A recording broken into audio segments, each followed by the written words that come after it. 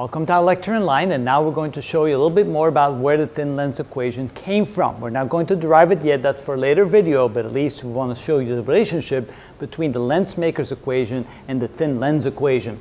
So this is the equation that we've seen in the previous videos, where we have 1 over the focal length of the lens is equal to the index of refraction of the lens divided by the index of refraction of the medium that the lens is in, minus 1, times 1 over the radius of the front side of the lens minus 1 over the radius of the back side of the lens. Remember the convention on the radii, that if it's bent to the left, the radius is positive, and if it's bent to the right, the radius is negative. And so in this case, you could see that if the lens looks like this would be a positive curvature on the front side and a negative curvature on the back side, but that would make it a converging lens. Now let's take a look at the picture on the right here, and notice here's our thin lens, and again, this is for thin lenses. So later on we'll look at thicker lenses where we actually have to take into account that there's a certain thickness to the lens. We're ignoring that now. And so a lens will have a focal point in front and behind the lens. Of course, there'll be equal distance on both sides, and the distance from the center of the lens to the focal point is called the focal length, indicated by the small letter f. The capital letter F indicates the focal points.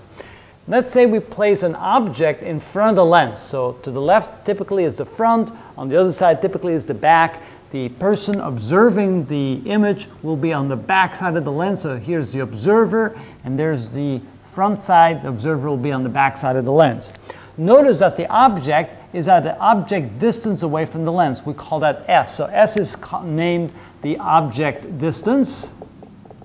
And then I call S prime the image distance, the distance from the lens to where the image is formed. And in some other videos I have shown previously how we can find out where that image position is, where the position of the image is, the distance of the image is, by following certain criteria and certain equations. We're not going to go through that right now, but you can see that you can simply follow a ray diagram that will indicate where the image will occur. Now, assuming that n sub m is the index of refraction of the medium, we can come up with an equation. We'll describe later how that equation is derived, that the index of refraction of the medium divided by the object distance plus the index of refraction medium divided by the image distance is equal to this. And notice that this is actually the same as what we have over there. Almost the same, but we'll show you in just a moment where it's slightly different. Now, if we divide both sides of this equation by n sub m, so we're going to multiply the left side by 1 over n sub m, and we're going to multiply the right side of the equation by 1 over n sub m. What we'll get now is we get 1 over the object distance plus 1 over the image distance is equal to n sub l minus n sub m divided by n sub m times 1 over r1 minus 1 over r2. And if I put that in parentheses, it looks a little bit better that way. Now let's go ahead and divide n sub m into the numerator. And so we get 1 over s plus 1 over s prime is equal to n sub l divided by n sub m minus 1 times 1 over r1 minus 1 over r2.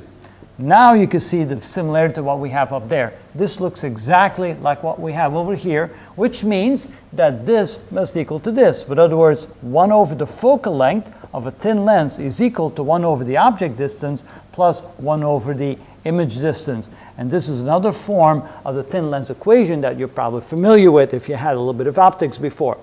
So this is where this equation came from. Later on, like I said, I will show you how this equation is actually derived by actually going through a very detailed ray diagram to come up with that equation. Now, one more thing is we can actually solve this for f algebraically in a slightly different way. We can take the inverse of that.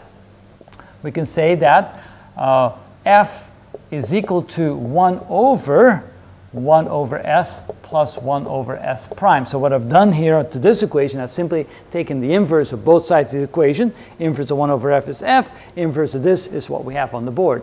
Now in the denominator, we're going to find the common denominator by multiplying those two together. So we can say that f is equal to 1 divided by s prime over s prime plus s over s prime. So I simply found the common denominator, which is the product of the two denominators, and I'm putting in the numerator what I have missing. Again, when I when I simplify by dividing both sides by s prime and here divide by both sides by s, I get the original equation again. But notice I can now write that over a common denominator. This is 1 over s prime plus s divided by s prime. And then if I then, since I have 1 divided by a fraction, I can, of course, change that to 1 times the inverse of that fraction. So now we can write that f is equal to s prime divided by s plus s prime. I reversed s and s prime. And so here's another form of the thin lens equation. So these are the equations that come in very handy when you work with thin lenses. They all came from the lensmakers equation, which we started with at the beginning of this lecture series. And notice that this had a similarity from this. Again, the derivation of this equation will come in a later video. At least now you've been introduced to that. And what we're going to do first is show you how to use this equation for double or multiple lens systems. And then we'll show you how to find the focal length of a multiple lens system using these equations. So that is in the making for the next several videos.